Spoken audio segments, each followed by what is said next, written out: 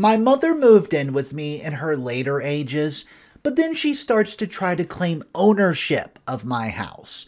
Yeah, I can understand maybe her mind's starting to slip, but when she starts to act a certain way towards my wife, that's where I draw the line. I might be a mama's boy, but I can only take so much. I'm 24 and male, and I recently purchased my first house.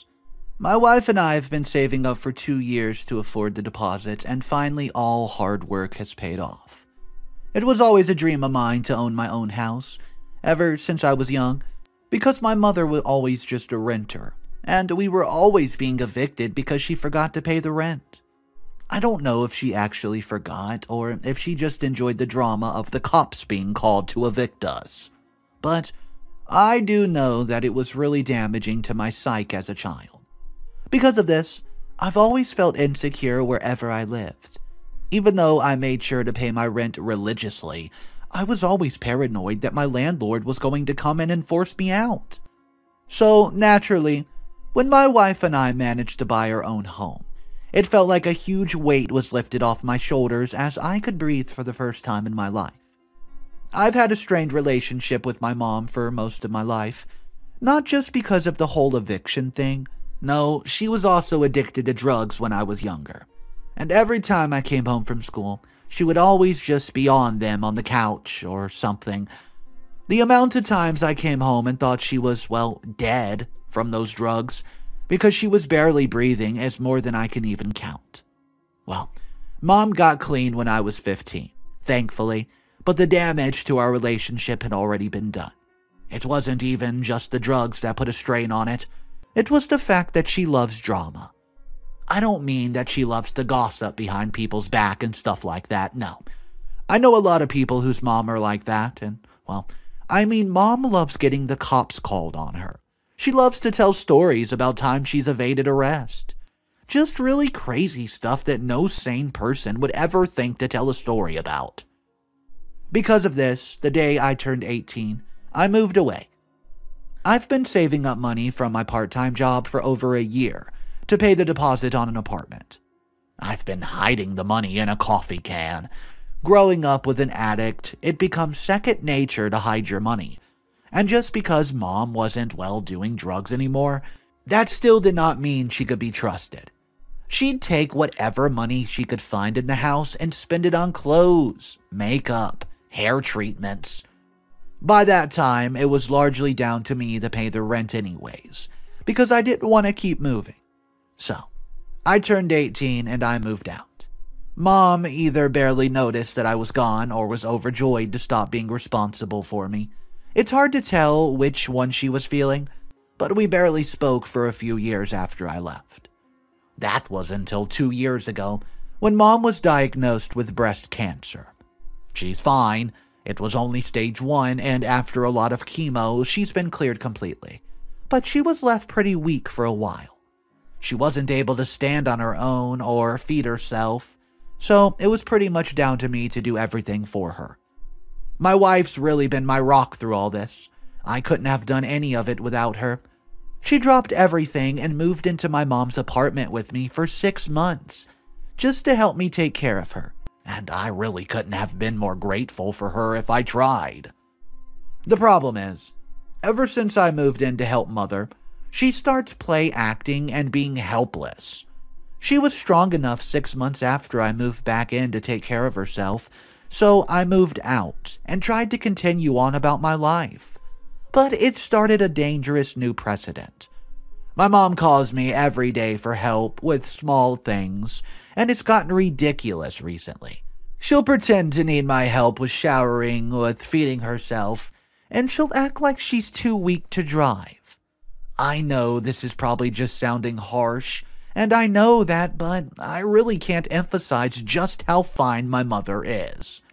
She's in better health now than she was when she was an addict, and she seemed to take care of herself just fine back then. I think she's just enjoying having an adult son to take care of her. My issue is that I can't say no. My wife has told me time and time again that I need to stand up to my mom, but I just can't do it. She'll get these big old fake crocodile tears in her eyes anytime I start to try to distance myself and start bemoaning her illness. She even told me that it would be my fault if her cancer came back. My wife was shocked at that one. Her parents are great people, so it blows her mind that any parent can treat their child the way my mom's been treating me for, my entire life. I don't even know how I survived my childhood without being kidnapped or murdered or something, because Mom sure as heck was not looking out for me. This was what led to Mom moving in with us, which has caused a whole host of problems, the least of which being my suffering mental health. During those 6 months when Mom was ill and really did need our help, I struggled to be around her so much, sure, but that was an end in sight. I knew that once she was strong enough to take care of herself, we would just be able to leave. That was the only thing keeping me sane. But now that she's living with us, I can see no end. I don't think she's ever intending to move out either. She's been planting her roots as firmly as she knows how to. The strain on my marriage is another thing. Mom is awful to my wife. I didn't mean that she's just the typical mother-in-law passive-aggressive type that you always hear about. No, I mean Mom is an absolute monster. She yells at my wife, screams at her, accuses her of wanting her cancer to come back. Every possible way there is to abuse a daughter-in-law, my mom's felt it. Well, I'm really at the end of my ropes here. My poor sweet wife is living in misery. She cries almost every day because of the horrible things my mom says to her. When Mom's not berating her, she's pretending to be weak and ordering my wife around like she's just her personal servant. I can't keep doing this for much longer, and I know that my wife can't either. She's begged me time and time again to stand up to my mom. I've tried, I really have. But every time I try to talk to her, it feels like I'm that little boy again, begging her to wake up when she's strung out on the couch. It's paralyzing. Update number 1. Hey guys, I initially wrote the first post to kind of get everything off my chest. I didn't actually expect anybody to read it, but y'all did, and all of you sure seem to have some opinions on me. This was not posted on the Am I the A-hole subject, but all of you seem to think it was because you've been calling me an a-hole like crazy. Look, I get it. Reading through the post, it seems like I'm just sitting back and watching my mom abuse my wife without saying anything, but I've tried, I really have. I've told Mom she needs to respect my wife. I've even threatened to kick her out, but she just laughs and then pretends to be really weak over the next couple of days. It's not like she can't afford her own place. She gets enough alimony from her 4 ex-husbands that she could live a life of luxury if she wanted. I think she just enjoys taking over my life. It makes her feel important. She's gotten so much worse in the weeks since the initial post that I read, and I think of it as, well, the good old days. She started calling the house hers and telling my wife that she's lucky to be allowed to live here. She's been inviting her friends over almost every day, and since all of her friends are ex or current junkies, they aren't exactly the kind of people I want in my home. At least one expensive vase has gone missing, and when I tried to bring it up to my mother, she just laughed. She claims that she's too weak to take care of herself, but she somehow is not too sick to get drunk with her friends in my living room twice a week. Though, the morning after, she's always far too sick to clean up the beer cans and cigarette stubs. So I have to do it. It feels like we're in a sick kind of role reversal where she's a rebellious teenager, and I'm the stuffy parent who won't let them have fun. It's been like this since I was a child. I would be the one at 11 years old who would go to the grocery store when we have no food in the fridge. I'd be the one to make her first meal in a day while she lays on a couch, smoking and complaining, telling me that I was doing everything wrong in life. On top of it, she's gotten so much worse to my wife. I didn't even know that it was possible for things to get much worse, but my wife's become a neurotic shell of a person. She's stressed to the max. Any loud noise makes her jump, and she's been crying nonstop. This is not sustainable. I can't allow this to continue. It's my job as the man of the house to take care of my wife and defend her from harm.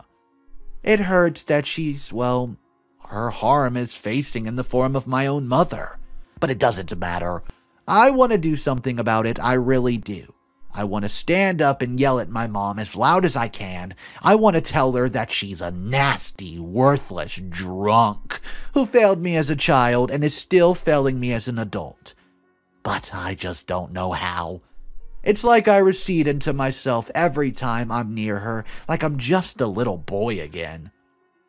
I need to do or say something soon, because at this rate I'm going to lose my wife, and then it'll just be me and my mom again. I think that's what she secretly wants. She hated raising me, but I think she enjoys the idea of having someone at her beck and call, someone who has to thank her for their life. She wants it to just be me and her, so that she can bully me into being her live-in maid and manipulate me to give her whatever the heck she wants. Update number 2. I think I've made a critical mistake. And I know for a fact that it's going to come back around to bite me in the butt, no mistake. It was my mom's birthday yesterday, and she invited all her friends over to party. I don't know why she needed her birthday as an excuse, since she's been doing that almost every day ever since she moved in anyways, but there you go. I've taken my wife out to dinner, in hopes of having some couples time. It did seem to be working, and she seemed more relaxed than I've seen her in weeks, and it felt exciting. Like when we were first dating. We had a great night, but when we got back home, the house was a wreck. There were people everywhere, sleeping on the floor, sleeping in piles of their own vomit. When my wife saw it, she just about started to have a panic attack. So I had her go straight to our bedroom and told her that I'd take care of this. It was the least I could do. When I went into the living room, there was Mom, passed out on the couch mumbling to herself, and she gets crabby if she doesn't wake up in her bed. And I don't think any of us can handle Mom much more crabbier right now. So, I pick her up, carry her to her room. She was talking in her sleep, talking about how the house was hers, how she was so generous for letting us live there, and that I should sign the house over to her as a birthday present. I didn't think anything of what I was saying, I just said, "Sure, Mom, it's definitely your place." Well, this was the mistake I made because it seems like Mom wasn't quite as drunk as she was pretending to be, and now she genuinely believes our home is hers. She'd always made little comments, but she actually thinks she owns it now. It's been 3 days since her big birthday party, and she seems stronger than she has ever been. She isn't even using her walker anymore. She's marching around the place, and she's even called a contractor in. She's making plans to renovate the house that my wife and I bought with our own money. I'm talking about knocking down the walls, painting the ceilings, replacing the windows. Don't ask me how she thinks she's going to afford all this, because alimony only stretches so far. She's even told us that she's going to knock down the wall between our bedroom and her own so that she can have an extra large room. My wife was just about chewing her fingers off at the breakfast table, so I felt like I had to say something. I asked my mother where she was supposed to sleep, and she just laughed and told us we could sleep in the living room until we found a new place. My wife just made a loud squeaking noise and left the room. I have no idea what I'm going to do here. If I call my mom out, she'll tell me that I gave her the house. If I tell her I was being sarcastic, she'll somehow suddenly get sick again and need us to care for her.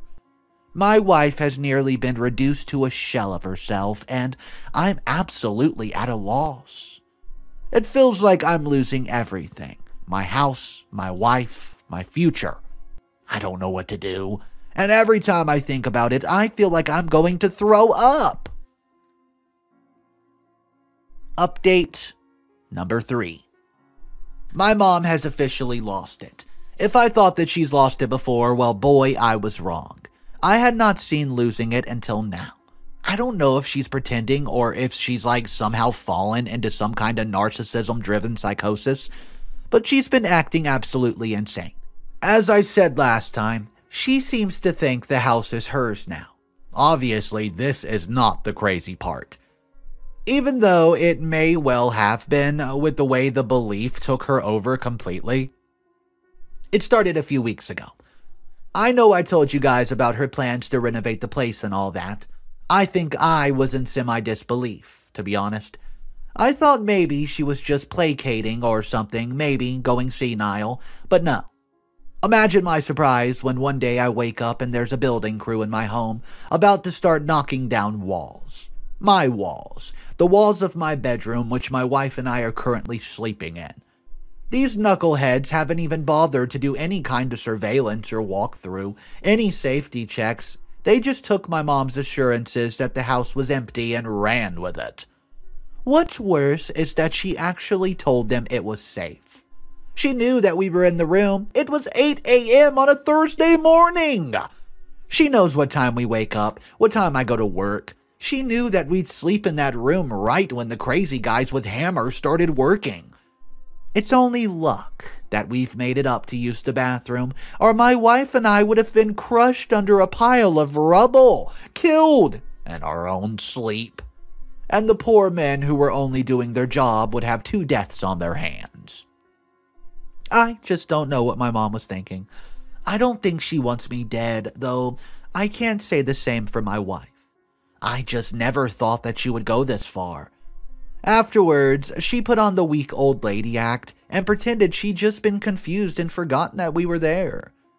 The building crew absolutely ate it up, but I know that she's sharper than she pretends to be. When I was a kid, she used to run in front of cars that were stopped at traffic lights just as the light turned green. I think she was trying to collect an insurance payout or something to fund her drug style. And I can't shake the feeling that she was trying to do the same thing here. If my wife and I were injured or killed in an accident caused by a building crew's lack of safety precautions, she could sue them for everything and probably win. That wasn't even the worst thing she did, though it's arguably the most dangerous.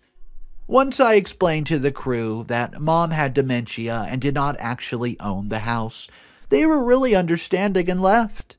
As you know, my mom does not have dementia, but I couldn't very well tell them she's a psychotic narcissist who was probably hoping for a big payout, could I? Everything calmed down for a few weeks after that, and I honestly thought that everything was starting to get better. Mom had been far less than a bully towards my wife. She'd been spending a lot of time in her room, and the atmosphere in the house, though still frosty, was nowhere near the below freezing levels that it had been. I'd even almost worked up the courage to talk to her, tell her that she needs to move out, finally stand up for myself for once and for all and for my wife, when she suddenly came to us and said that we were behind on rent. I had no idea what she was talking about at first, and I actually started to feel guilty, for a second, for doubting her, because I thought that she was genuinely confused and showing signs of dementia now. But, again, I was trying to think the best of her, because Mom was nowhere near confused. She had concocted in her little brain the idea that, since I've told her the house was now hers, ever since, then we owed her rent for staying there. Now she mentioned this once or twice in passing, and I thought that she was joking, obviously, or just taking a chance that we might say yes. But no. She'd been sitting in her bedroom, calculating rent prices to charge us without bothering to tell us, and was now attempting to charge us a backlog of rent that we didn't even owe. We literally owned the house. She's the one staying for free, but when you try to tell her stuff like that, does she care? No, she doesn't. She rolls her eyes and tells me that we have a verbal agreement that the house was hers now, that she would soon be arranging for the deed to be changed to her name. I was dealing with this all alone because my wife just left the room as soon as my mom came in with the holier-than-thou look on her face. Yeah, I don't blame her, and I wish that I could do the same, but alas, I'm not so lucky. Now, it's been 2 months since my mom's birthday, almost exactly. And according to her, we owe $8,000 in rent. She's trying to charge us $4,000 a month in rent to live in a home that we bought and are currently making mortgage payments on. I just started laughing when she mentioned that number because I was so taken aback. I ask her, "Where'd you get that number from, Mom?" And she says that she's been looking around online and calculating the rate people were charging in the area, and this was it. Now, please note that we live in a suburb town an hour and a half outside of the major city, and I commute that every day to get to work, twice. My commute takes 3 hours daily, so there's absolutely no way anyone around here is charging that much for rent on a 3-bedroom house. Not even a 2-bedroom apartment in the city would be costing that much a month. I don't know how many times I can continue to use this as an excuse, but I really was lost for words here. You try telling someone who's so sure of themselves that they're comically wrong, especially someone with a known mean streak who likes to play the victim whenever they're called out for their shenanigans. I probably should have dealt with this more thoroughly, especially with the hindsight now, but I didn't bother. I told Mom that she was being absolutely ridiculous and that she needed psychological help. Not my kindest hour, but at this point I was just so completely burnt out from constantly having to manage her to prevent tantrums. So I just called her crazy and left the room. I should have known that she was planning something stupid when she didn't bother arguing, but I was high on what I thought was a victory against her, so I did not pay much attention to her lack of anger. I can't describe how upset it makes me that I have to talk about my own mom with this kind of language. The fact that any conversation with her feels like emotional warfare, and I take any slight triumph as, well, a kind of victory. It's so telling of our relationship. I'm not going to pretend that I'm the perfect son. No, I know that I'm far from it. But I hate that she's turned me into this. Just this angry thing, constantly on the defense. I've snapped at my wife so many times, and she almost flinches any time I address her. I don't know if she can handle much more of the atmosphere she's in. She has a good, kind, wholesome family. She's not used to living in such a hostile environment, and it hurts my soul to know that my mom moving in has regressed me to angry teenager that I was before, lashing out at people because I could not very well lash out at my own mother. The worst thing happened when I woke up on a Saturday morning at 7 a.m. to banging on the door like someone was trying to bust the thing down. I jump out of bed thinking my mom had hired some kind of builder crew. Again. She was waiting in the foyer, a smirk on her face. And when I opened the door, imagine my surprise when there was 3 police officers in tactical gear waiting on my front porch. I was even more surprised when they started yelling in my face, telling me to put my hands up, rushing into the house and shoving me down onto the floor ever before I could even think. Behind me, I could hear Mom crying, though I recognized it obviously as her fake cry. My wife was in the background screaming upstairs, having followed me to the landing, and I could just about see her with her hands up, standing shaking in her nightgown from where a cop was holding her down on the ground with his knee. Everything that came after that was pretty much a blur, but I do remember some parts. I was escorted to the police station in handcuffs, barely dressed in a t-shirt with my boxer shorts. My wife only had time to get dressed herself and follow the car to the station. My mom had called the cops on us. Well, that much is obvious to you all now, I hope, but you're probably wondering why the cops showed up in full riot gear, holding their weapons and treating me like an actual serial killer or something. Well, I'll tell you why. My mother, the woman who raised me, called the cops and told them that the people she had rented her house to were suspected drug dealers who were heavily armed. The cops, taking this report very seriously as they do, showed up at my doorstep and arrested me on the spot. It took hours down at the station to clear things up. I had to call a lawyer, My wife had to run to the house to find some paperwork that named us the owners of the home. I found out later that she found my mom in our bedroom, ransacking the place looking for the documents, but thankfully we kept them in the dining room and a filing cabinet behind a screen. Even after all that, the cops end up searching the house for anything that might be proof of illegal activity. I will say that they were very apologetic when they realized that they have been tricked, but not apologetic enough to forgive them. When we got home, the house was trashed. I don't know how much of that were the cops looking for a drug stash, or Mother looking for the paperwork, but it was an absolute disaster. Worst of all was the fact that Mom was still there. She didn't even apologize or pretend she hadn't done anything when we got home. She just said that the place was a mess and we better get to cleaning it up quickly and went back to her room. My wife wondered why she had not been arrested for calling in a false tip, but I wasn't confused. Oh no, she probably used the confused lady act yet again and made the cops think that she just made a mistake with her dementia. No one wants to arrest an old lady, and she knows that. It is time for some drastic action. I can't live like this anymore. And my wife's half mad at this point, looking like a scared ghost half of the time. I'm done bending over backwards for Mother. Done making allowances for her. I'm just done. Update number 4. Final update of the insane mother saga. She's gone. Mom actually left the house. My wife isn't here after the cops ransacked the place. She went to stay with her mother a few states away. I don't think her nerves were up to much of Mom's antics, and I doubt our marriage would have lasted if she'd stayed.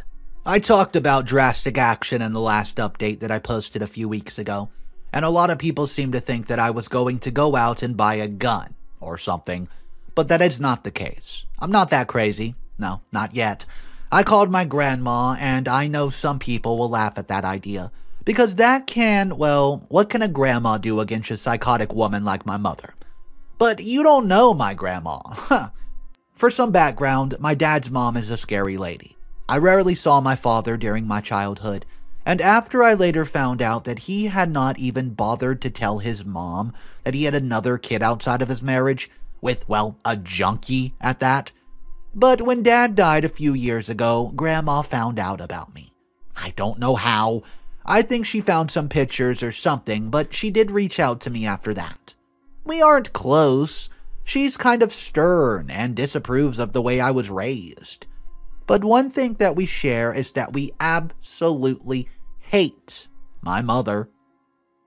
When I first met Grandma, she asked a lot of questions about the day I grew up, and how it happened, and why did I grow up certain ways. But she had a lot of questions about our financial situation. It took me a while to realize it, but she'd found evidence that Mom had been blackmailing my father for years, threatening to tell his wife about me if he did not help her financially. Dad worked in the stock markets, and, well, he would be no paper trail left, and Mom was blackmailing him into helping her do insider trading. As you may know, that's illegal. At the time, Grandma was determined to get Mom arrested, but I asked her not to. At that point, I still had some hope for Mom. You'll probably wonder why I didn't use this information back when Mom almost killed us with the well-building crew, but you need to look at this from my perspective. No one wants to see their own mother go to prison, no matter what she's done. My wife did not know about this. I've kept it my deep, dark secret. I wanted to tell Mom that I knew about it so many times, but I always felt guilty. Well, not anymore. After I almost got shot in my own house because of a tip she called in, I was done. As soon as I got my wife packed up off to her parents, I called Grandma. She was here within a few days, and I don't think my mom recognized her. But when I introduced them, you should have seen the color drained from my mother's face. I need you all to know that my mom is not in jail. Not right now. And I never intend her to be. I just asked Grandma to scare her a little. And oh boy, she did. I don't know what they talked about. They went up to my mom's bedroom to have a private conversation. All I know is that an hour later, Grandma was walking out of there with a smile on her face, and Mom was packing her things frantically. She was apologizing profusely, running around grabbing things, all while telling me I'd never see her again, apologizing once more, and after another hour, she was on the street. I even called a taxi for her. Well, guys, I'm posting this from a spare account because my account is anonymous enough that I don't foresee any trouble with anyone finding out my name or where I live through it. I never wanted Mom to go to jail, but I knew that calling Grandma could open the possibility, and that's why I hesitated. I haven't heard from Mother in a week now.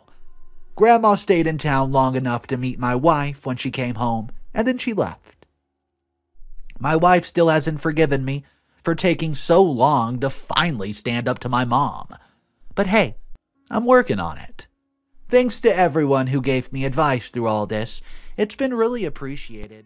So guys, to me this story was a really sad one. Yeah, this lady was super evil, but also mental disease is just a horrible thing. I want to hear your opinion on this one, guys. The part that just completely lost me and made me say, you know what, maybe this lady is crazy, is when she decides to call the cops and basically frame her kid as a burglar or a drug dealer or whatever she said. Anyways, let me know how you would handle it. Drop your thoughts down below in the comment section. Guys, thank you so much for tuning in. I hope you enjoyed today's video. If you did, smash that like button, smash that subscribe button. Here on Mr. Reddito, I post every single day. And if you've watched all the videos, you can actually look in the description down below and go subscribe to my other channels, which also have daily videos. Have a fantastic day, and I will see you tomorrow.